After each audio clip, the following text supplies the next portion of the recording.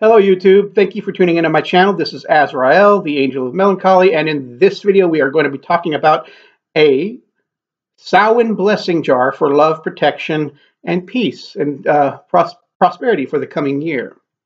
But before I do this, I want to share a poem by Ella Susan. It goes like this: time of hag, time of crone, time of blood, time of bone, Hecate offers cold embrace, spectre, wraith, and banshee pace.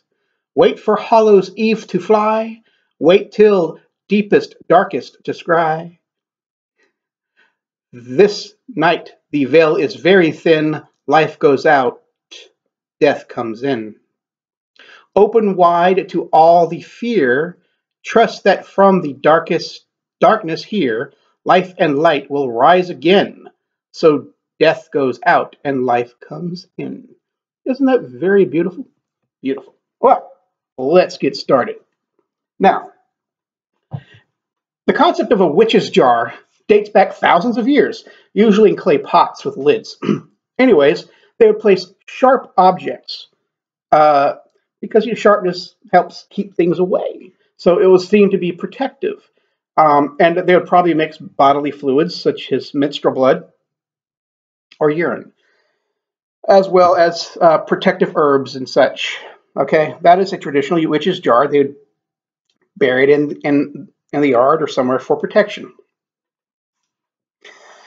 Same concept, only we're going to be using herbs and symbolism that relate to the home and this time of year. So a lot of the ingredients are specifically associated with Samhain and Halloween, right, or this time of year. Let's get started. First of all, I already placed some ingredients in this little jar for demonstration for somebody else, but I'm going to use it too. Smells like pumpkin pie.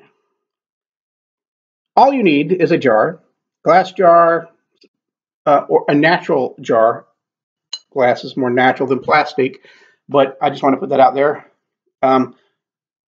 Doesn't matter what you use. You could even use a clay jar that you make yourself. Doesn't matter. I just like to repurpose because being thrifty is nifty. Okay. So I'm going to place this jar right here. I'll just pick it up. It's off camera, but I'll pick it up when you need to see it. All right. I like putting candied ginger into the jar. Candied ginger, because ginger brings power, protection, and energy. Kind of like a herbal crystal, right? Brings in energy, powerful. And it's candied because everybody loves a little sugar to sweeten the deal. So candied ginger adds the properties of sugar and ginger. What nice things to do. Into the jar. Now I want to take this point that the jar is actually symbolic. Believe it or not, it has a magic property all of its own. You see, kind of like the witch's cauldron, where the witch's spell is given manifestation. This receives things. It's receptive. The jar is symbolic, kind of like a cauldron. It is feminine in nature. It receives. Okay, so any case, just putting that out there. Cinnamon is an all-purpose herb. Just about anything you want, psychic abilities, protection, love, lust, passion, you name it, prosperity, this is the herb for you.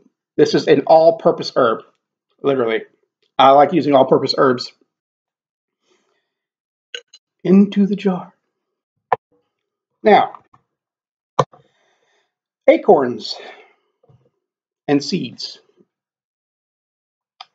The best way to learn about associations is to, well, perform magic and learn as you go, to tell you the truth. Far better than just studying and trying to remember as you cast a spell. Always best to learn as you go. In my opinion, that's how I learned how to ride a bike. That's how I learned to do magic. I learned to spell, and I learned what the herbs meant, and once I learned to spell, I also learned the associations and so forth. And one of the key things I learned is that as above, as below, everything that something does in nature does spiritually for the witch. So, acorns and seeds. Plants want to survive, and things eat the seeds. So, plants make an overabundance of seeds usually.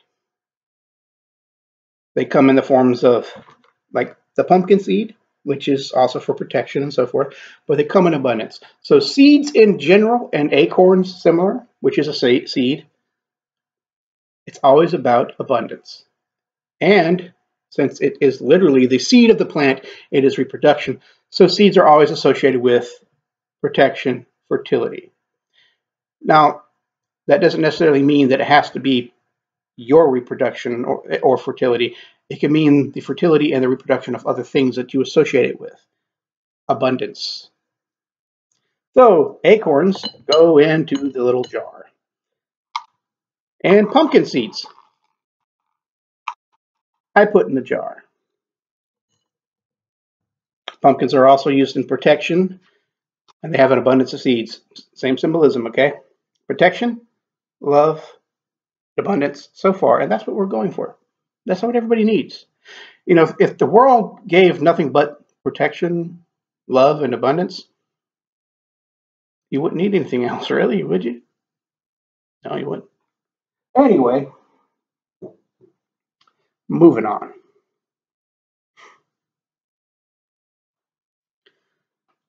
From your house,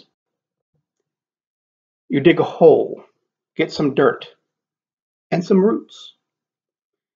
The dirt links the ritual to your household from your property. The dirt's from your property, if you haven't understood that. Ooh, here we go. Ooh. Oh, over my laptop. Fuck. Anyway, hold on. That's what vacuum cleaners are for. But, so, we got some dirt.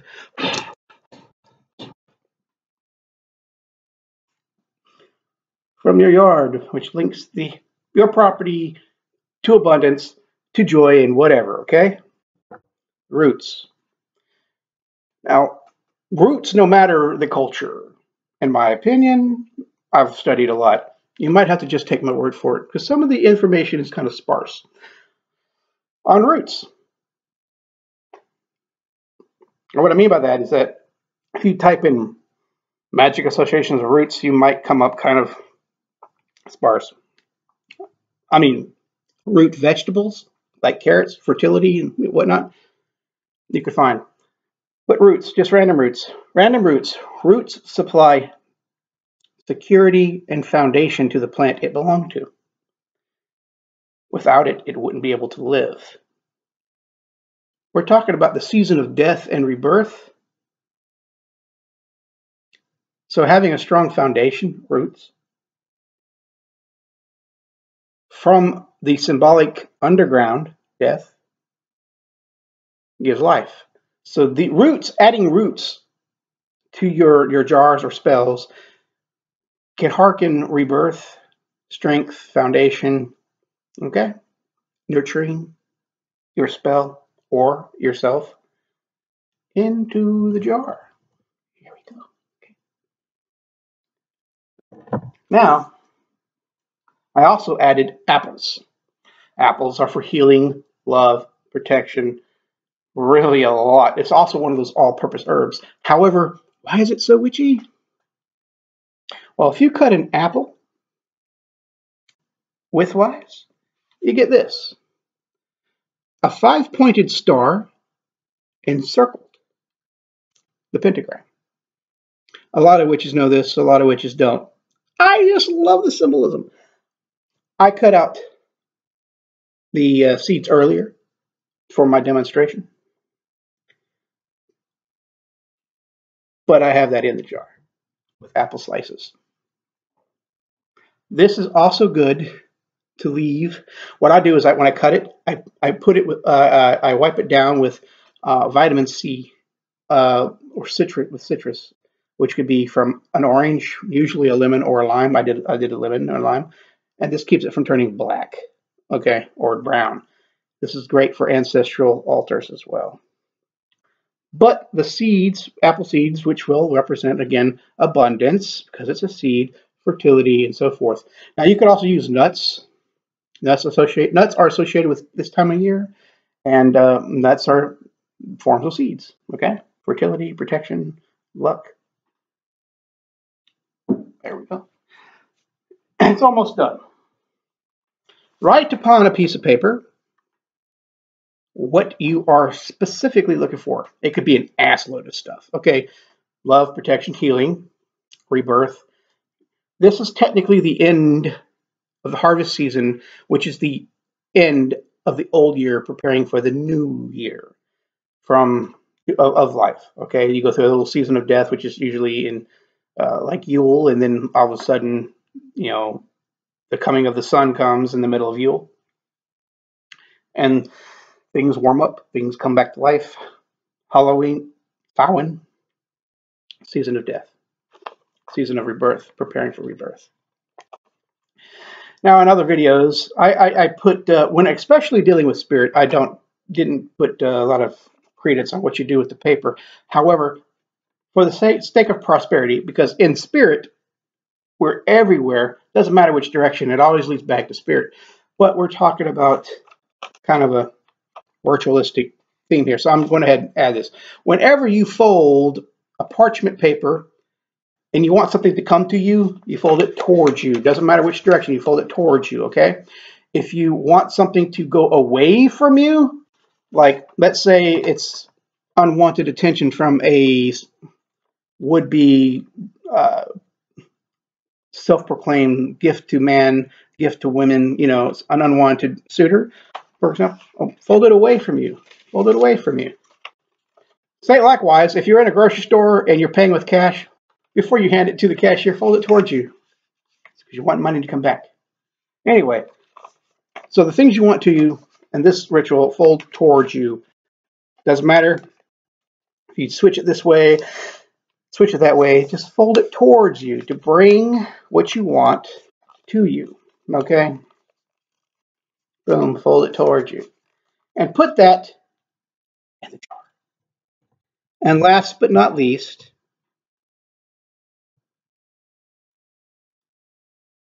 some liquor. Now, this is actually product placement. Fireball. Cinnamon schnapps. I love cinnamon. Cinnamon is an all-purpose herb. Again, I say to you, it's one of my go-tos. Awesome. Now, alcohol is symbolic of spirit. That's actually why they call it spirits, wine and spirits. Alcohol is associated with the spirit.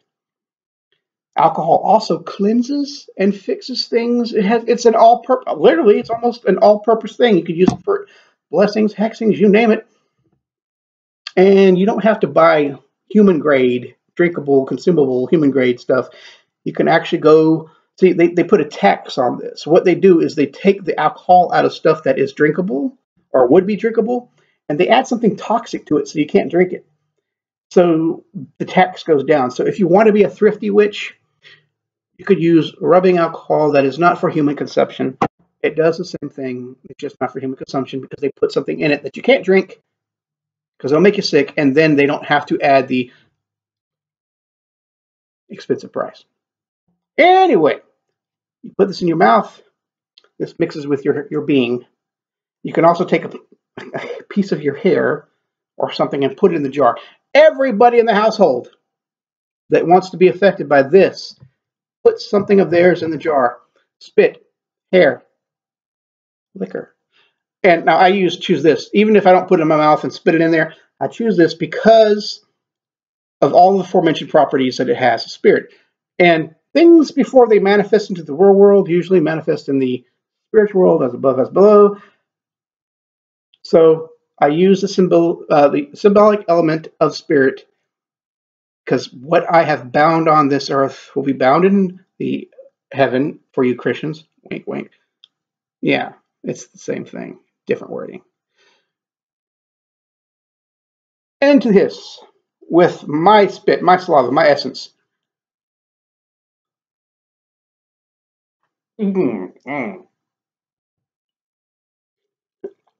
Yeah. As I've gotten older, alcohol just tastes best. Ugh, nasty. I still love the drink, but I'm trying to quit. Oh, that's the foulest thing. Anyway, no, it's delicious because it's cinnamon. Anyway, so there you go. Then what you do is you place the lid onto the jar. You could take a votive candle, which sits nicely on it, or one of those big long candles. Okay, let it charge. Put your energies in it. Say some incantations like I ask for this will happen. I charge this with protection, blah blah blah. Okay. Now you could also, if you watched my video about spirit powder, you could also include that with ashes with your ancestors, because this again is Halloween. Now I usually try not to let my videos run past 10 minutes or that much, because the shorter the video, the more views. People don't want to sit down and watch something all day. This is already 16 minutes long. So I hope you guys enjoy this video. Do this year, and next year, dig it back up, plant a new bottle or new jar. Have a blessed Samhain or Halloween, depending on whatever you want to call it. But bless you and peace be with you.